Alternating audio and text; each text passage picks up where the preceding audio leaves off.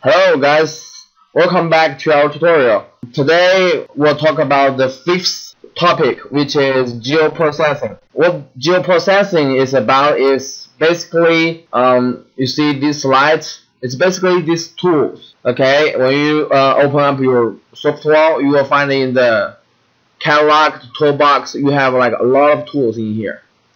Like in every toolbox, you have like small tools associated with it, even smaller. So there's a lot of tools. Okay, you don't need to know every tool. You just need to know, get used to and try some essential tool that is helpful on landscape planning, site selection. That the tools that is helpful for your decision making. Okay, so basically I will introduce some tools and the concepts to you, and hope you can like it. So let's start. Before I start, I want to introduce search bar, which is in here. So basically, it's here. You have search bar, right? Sometimes it doesn't show up.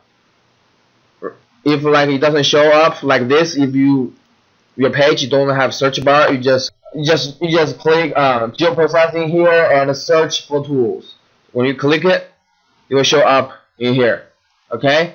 So for example, when we talk about clip here, so this is the first tool we're gonna talk about, clip. Sometimes it's hard to find when you like because there's so much tools, you don't know where clip was. So usually what I just do, I just search clip and then you will have it. So the first clip we have is this one. Okay, when you click it, then you have it. Just make sure it's the same clip. Okay, the parameters are the same.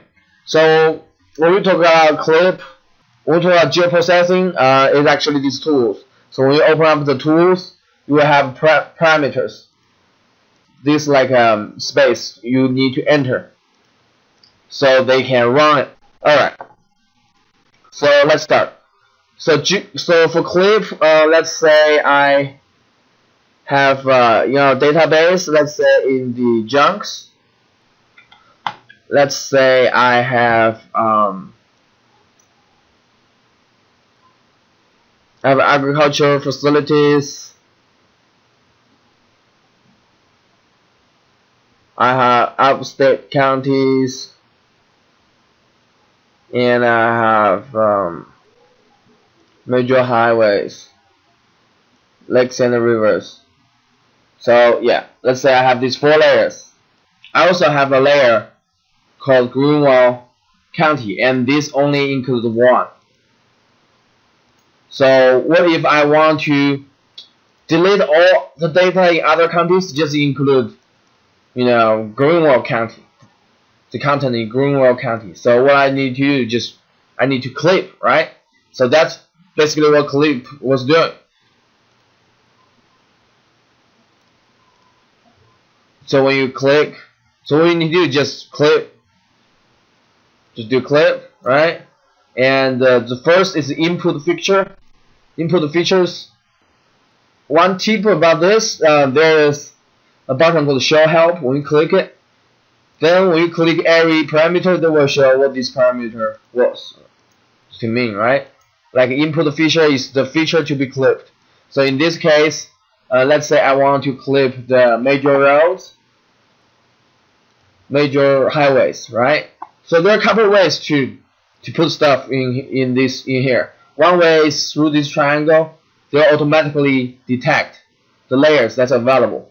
So you just click major highways, then it will be here. The other way is even easier. You just, for example, this is the layers you want to put in there, you just drag to there, then it will be there. Like the clip features, the feature used to clip the input feature, I can just drag the county there, then it will be there. Okay, and the third way is just click the browser and go to your geodatabase and browse the layers down there. Okay. One important thing, really important thing you need to remember is what's important is that you have to make sure the output feature class is right. Because if it's wrong, for example, it's saved in this path, then sometimes you will lost it. Okay. That's the issue that happens again and again. So I strongly recommend you make sure the output feature is right. Okay. So in this case, it's not right. I wanted to save it into the junk. So I want to save in the junk, and I'll name it like major highway clip. Then the path was right. So after this, I click OK. So just click OK. So wait a minute. Just wait a minute, and then there is like they'll jump up a window. I think a new layer was created called major highway clip. And if you go to catalog, the major highway clip was here. So when you cancel the previous one, see here, only the highway in the Google account was shown in this layer, and the data are pretty much the same. See here, they'll keep the information about on the table or anything, right? And they'll recalculate the length because some are like clipped, right? So this is a clip, okay? What I want to show you on this one is the basics of geo-processing. It's a tool. It's basically was running tools, okay? Then using the model, okay? This is really important part of geo-processing, okay? Because usually we don't run tools, just click and enter it here, right? We do it like this, but we don't do it in our studio because this is not an efficient way. There's a more efficient way to run tools. It is through what we call here model builder. Okay, when you click model builder, there is an empty canvas. It's a really powerful tool, believe me. Okay, what you can do for this was, for example, let's say I will use clip, right? So what you're gonna do is just drag in there, then it was there.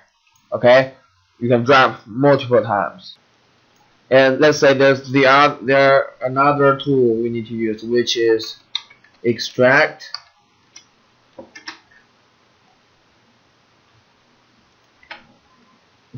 Actually, extract by mask.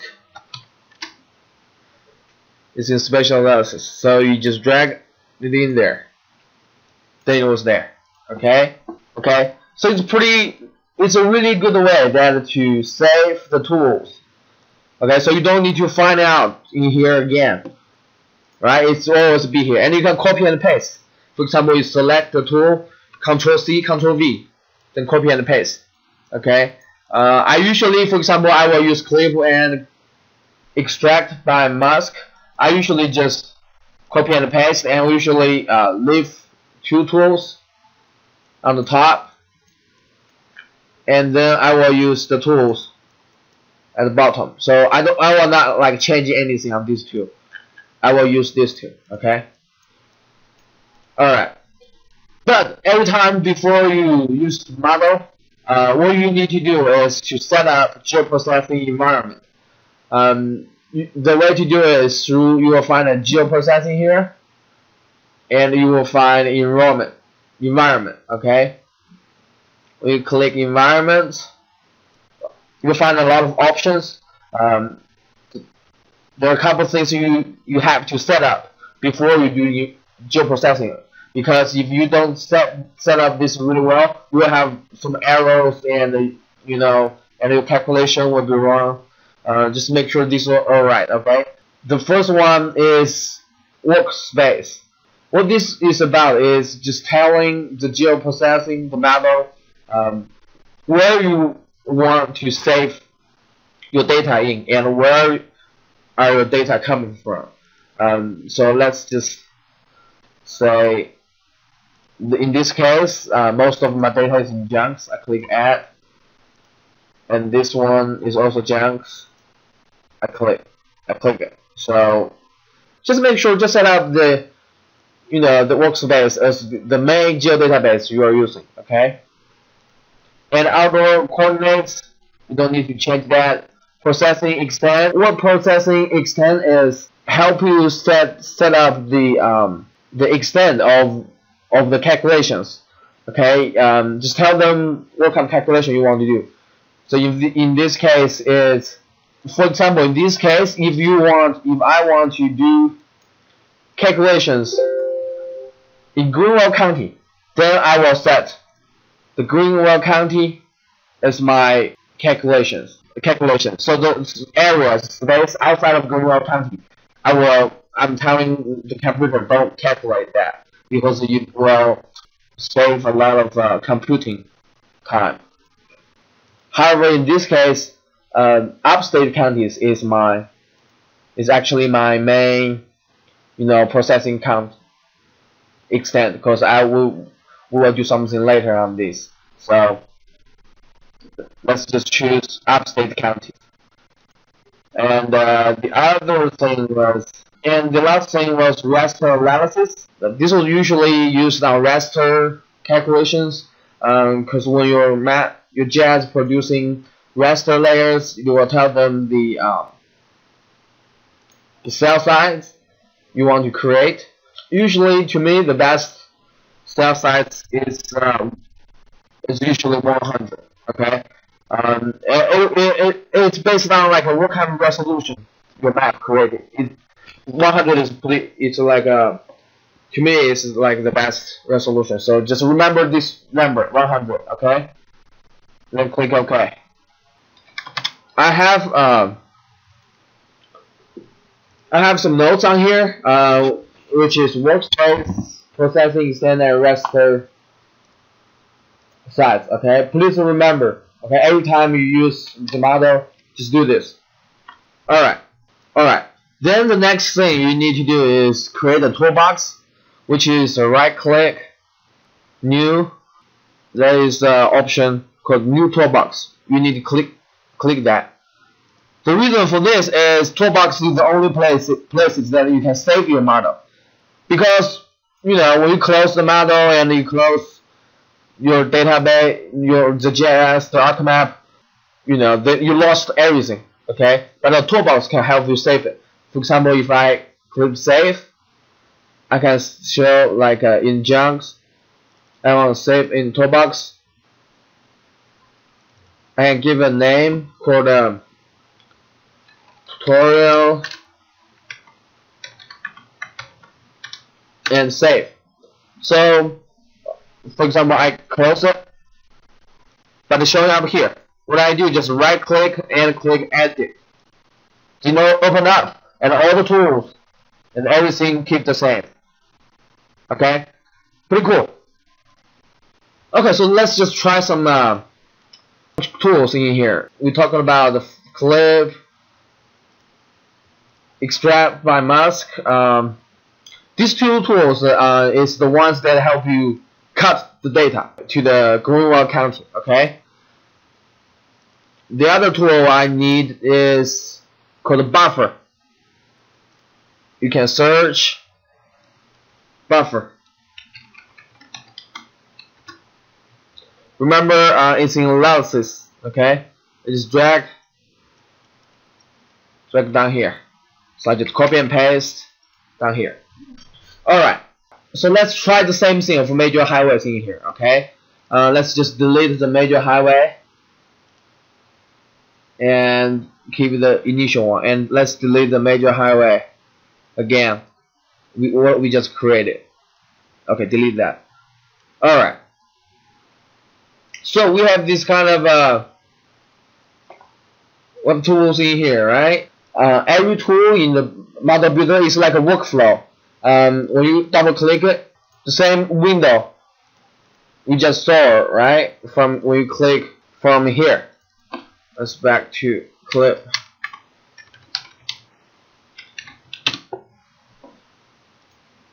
Right, the same thing. But here is really easy because what you need to do is just drag the data in here, and you see there's a color, right? And drag the data you need, and use this connect tool, click and connect the tools, right? Just drag, connect the input to the tools. Okay, you just need for example the major highways. I just drag and connect to here. Then you can select what kind of parameter was major highway. In this case, it's input features, right? And for Greenville County, it's clip features, right? So these are the input, these are the tool, and this is the output. Okay, you will find like all of these three are in color. That means it's ready to run. That means like in all the necessary parameters are ready. Okay, but you need to still open up the tools and check everything was right. Okay, because sometimes there are things go wrong. Okay, in this case, major highways what I wanted, Greenville County is what I wanted, and the feature class is what I wanted. I just click apply, and then make sure the output feature class, the output is where I want to save it. It's in Django, it's a Junks database, so nothing wrong with it. I click OK, right? So pretty cool. Okay, so what I need to do, just right click, and there's a run here. There's two ways to run. Okay, one is there is a button here called run. So when you click it, you will run all the tools, okay, that's ready to run. But right now we are using right click the clip, and there is option called run. We click run and just wait, then it's finished. Okay, so you'll see shadows in the in the tools and the output. That means this tool was run, it's finished. Okay, so Geo-database, you will see the major highway clip was there. Alright, but it's not showing on the map, on the table of contents. There's a really convenient way. You just right click and add to display. Okay, let's just cancel that. Cancel major highways. You see here? You can like add to display, cancel it. You can add to display. You can cancel and you can add. Pretty cool way to find out the data. Okay, that's clip. Let's try another one. Let's try DEM. Yeah, let's try DEM. So what extract by mask was is actually the clip tool for rasters, because the clip tool can only, you see here, the input can only be the features, which is vector. But how about I want to cut the raster data like DEM? What you just do is just drag in here and connect. So let's see, input raster, because look at this. There are two options. One is input raster, the other is input raster and feature mask data. It's like so mask data is like clip features, okay? It's, in this case, it's county, Greenville County, okay? And I set it as input raster and feature mask data. Okay, so they will cut the DEM into only the area and keep it only the area in Greenville County. Okay, so let me just make sure the output was right. Here it's in Junks database and name it as extract DEM. Cool. Okay, what I'm gonna do is just right click and click run. Let me add to display. Then you will see it's showing up here perfectly, right? So basically this is how you want to, clip. Okay, you want to clip the data. Okay. Moreover, because it's a workflow data, you actually can use the result of one tool into the input of the other tool. For example, the buffer. Actually, what buffer do is basically, for example, for the buffer, is actually create like a buffer zone of your feature class. In this case, I'm gonna use major highways. You can use point data, polygons, or all kinds of vector data. Okay. I just use this as the input feature. Okay, and double click it, and there's some more parameters I need to enter. Okay, I can choose how I want to buffer it. In this case, I would like to buffer, let's say 0.5 miles. You can change the unit here. Okay, here we use miles. I want to buffer 0.5 miles and make sure the output was right. Major highway buffer. I want to change to major highway buffer. Pretty cool. I just click apply, and it'll show it's ready to run. Okay, and then just right click and I run it. There you go. See the shadow? Finished. I just add to display. Then you will see. See here? It buffer every road. So this is the highway, and it buffer over 2.5 miles. Okay. Pretty cool. Next time you want to use clip again, you just copy and paste, right? And you can just like collect it again, this clip feature, and clip the other parts. Okay. To me, it's really easy. In this video, you have to learn to use the model. Okay. Let me just save it. When you save it, you close it.